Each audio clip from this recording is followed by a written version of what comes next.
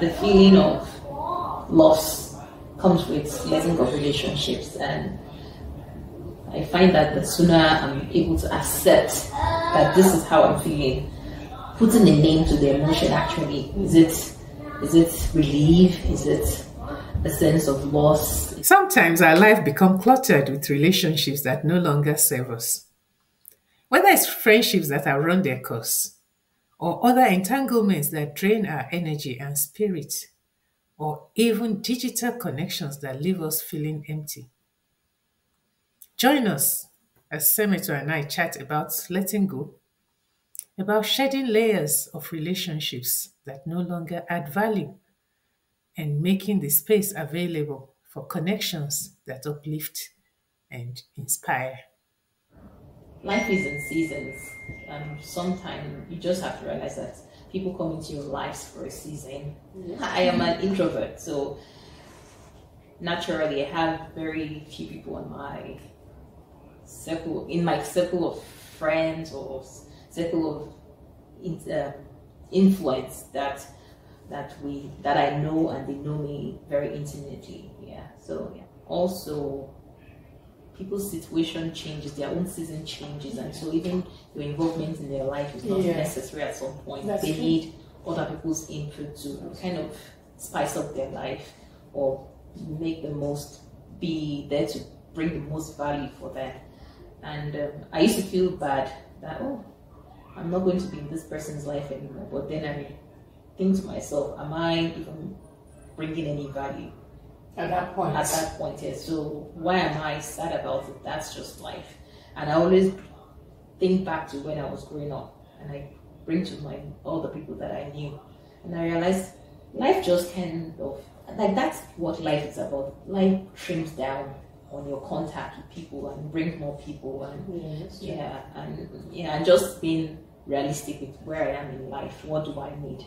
It's not about being selfish, but it's about, this is what I need for my life, people that I expect to pour into my life, people that I can optimally pour into their lives. And just I like that word, optimally. Yeah, because there's no, for me, I find it difficult of understanding how extroverts are able to just spread themselves. In my mind, I think you're spreading yourself thin. Do you think I'm an extrovert? Well, you got lots of friends, so I would say maybe you're an extrovert, but then these days I find that sometimes people are not.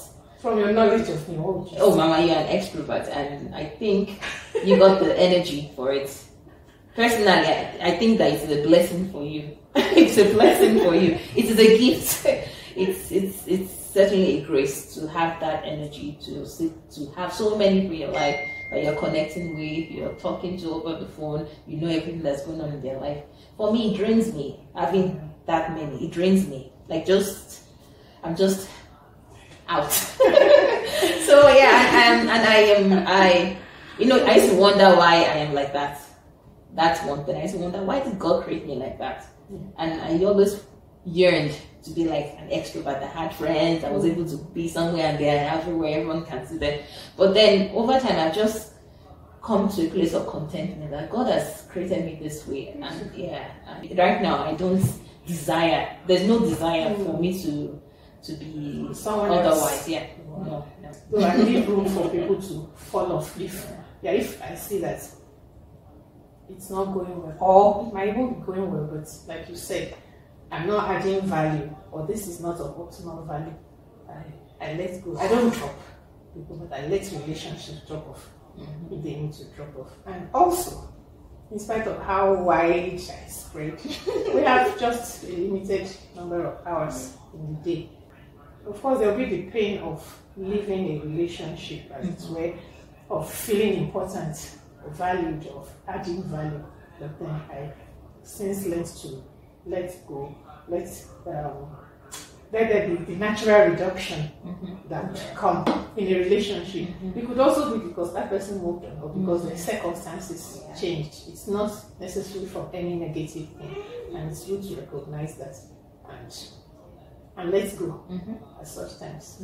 I just wanted to say that the feeling of loss comes with letting go of relationships, and I find that the sooner I'm able to accept that this is how I'm feeling, putting a name to the emotion actually. Is it relief? Is it a sense of loss? Relief versus loss, right? When I come to that point, as soon as I'm able to put a name to the feeling and being honest with myself that this is how I feel. Lost, it could be disappointment. That was the other word I was also looking for, because it might be time for that person to move on, and I don't think it's time for them to move on in your relationship with them. Yeah. So as soon as I get to that point, I say it out loud. I say, this is how I'm feeling. I'm honest with it. Usually with the Holy Spirit, just a lot. Yeah, I'll just talk to God that I am feeling this way, and I've also learned to practice self-compassion. That I am recognizing that I'm human and making allowance for myself to make mistakes, to feel pain, and tell myself that it's okay. I'm human to be feeling this way. Yeah, because sometimes we expect other people to feel bad about situation, but we kind of, or personally, I can easily be blind to my own need for saying, feeling, and go through the process and accept it. Myself, I don't need to feel this way. What is there? I don't need to feel this way. Oh, it's not a necessary feeling you have to feel.